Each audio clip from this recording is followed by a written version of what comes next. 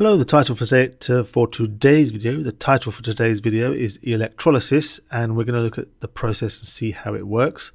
But basically we're talking about the breakdown of compounds, and we are talking about the breakdown of ionic compounds. And by breakdown we mean separating out the compounds into their parts, usually the separate elements. Now, how do we do this? Well, the first thing we have to remember is that to do electrolysis we have to either melt the compound or we have to dissolve it in water.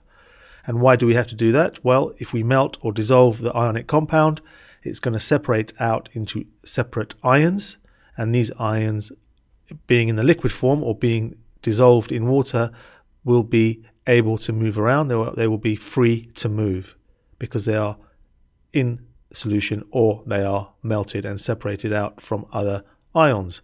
One example is lead bromide, PbBr2, that should be. We'll put that in a sec. But that will separate out when we melt it into lead ions, which have a charge of 2+, and bromide ions, which have a charge of -. To balance that out, to make the equation, we've got 2+ and minus, so we need 2 bromide ions to balance out the plus charges on the lead, so we have PbBr2.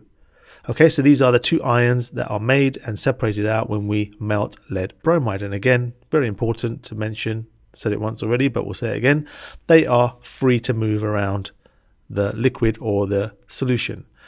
Now, here's the equipment that we use to do our electrolysis.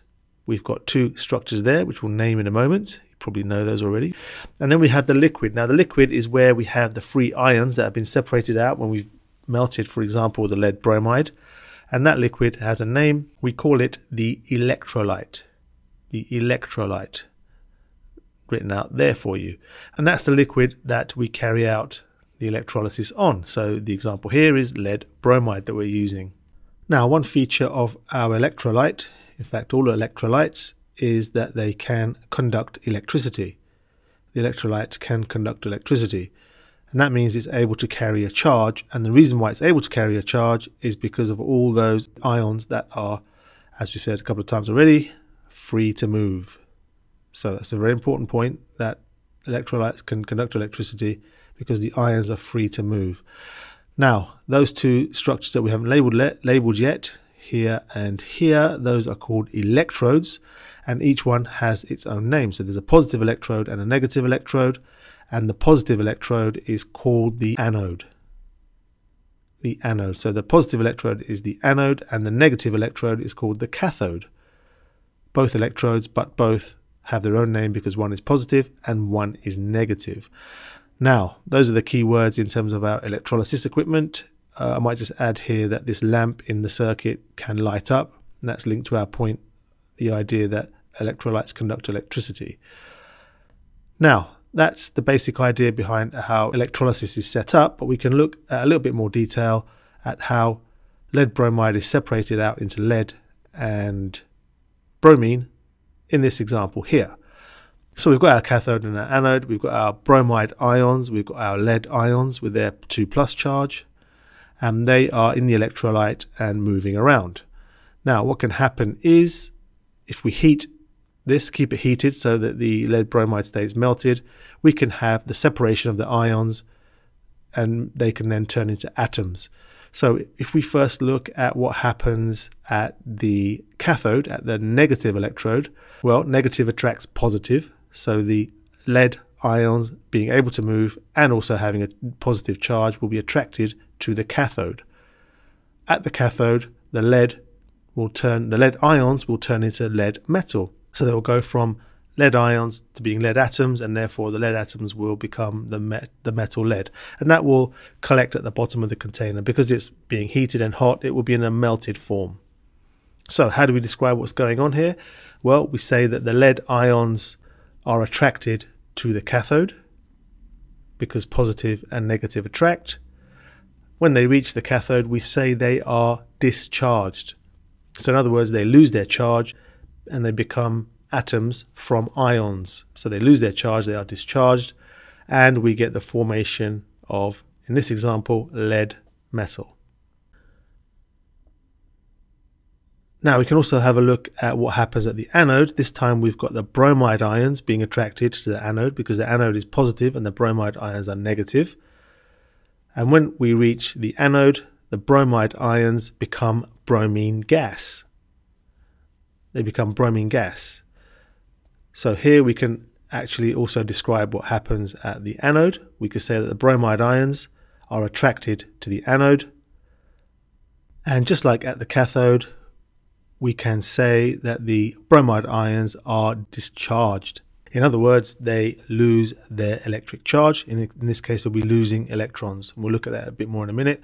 But then we have the formation of bromine gas as a result of the discharging of those ions. Now, what we're going to look at next is just a little introduction to what's needed for the higher tier, and that is half equations.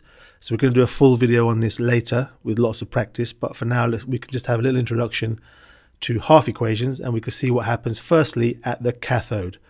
Now, what we do with a half equation is we explain how the ions change. So we have lead ions to start off with, and they have their charge of 2+. That means they are missing 2 electrons. That's why they have a plus charge. So if we give them 2 electrons, if we add 2 electrons, they now become neutral. So there's our electrons in the electrode being passed on because of the flow of electric current. Those 2 electrons will attract to each of the lead ions, 2 for each, and therefore we will get the lead ions becoming lead atoms and therefore the lead metal.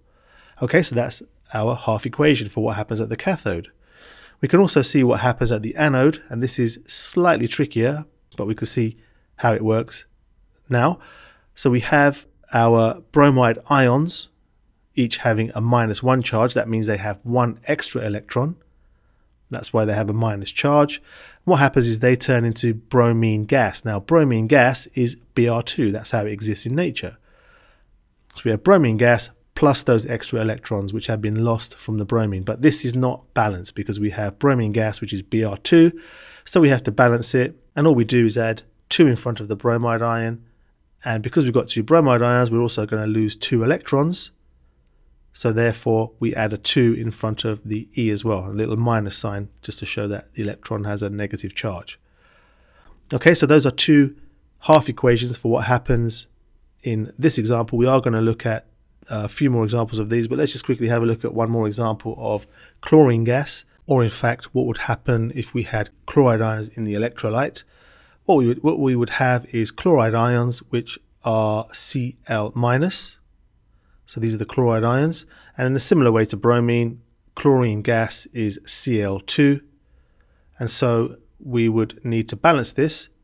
So we would put 2 in front of the chloride ion because it's got a minus charge. That will give us our Cl2 and 2 electrons. So that's our half equation. Now it's probably worth mentioning here actually that there is another way you can write out this half equation. I personally think it's a bit easier to write it out in the second way I'm about to.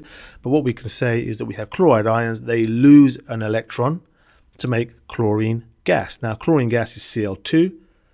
So we would put a 2 in front of the chloride and a 2 in front of the electron. So what we're saying here is 2 chloride ions lose 2 electrons to become chlorine gas, or Cl2, which to me makes a little bit more sense. However, both of those are correct. You would get marks for both of those in the exam.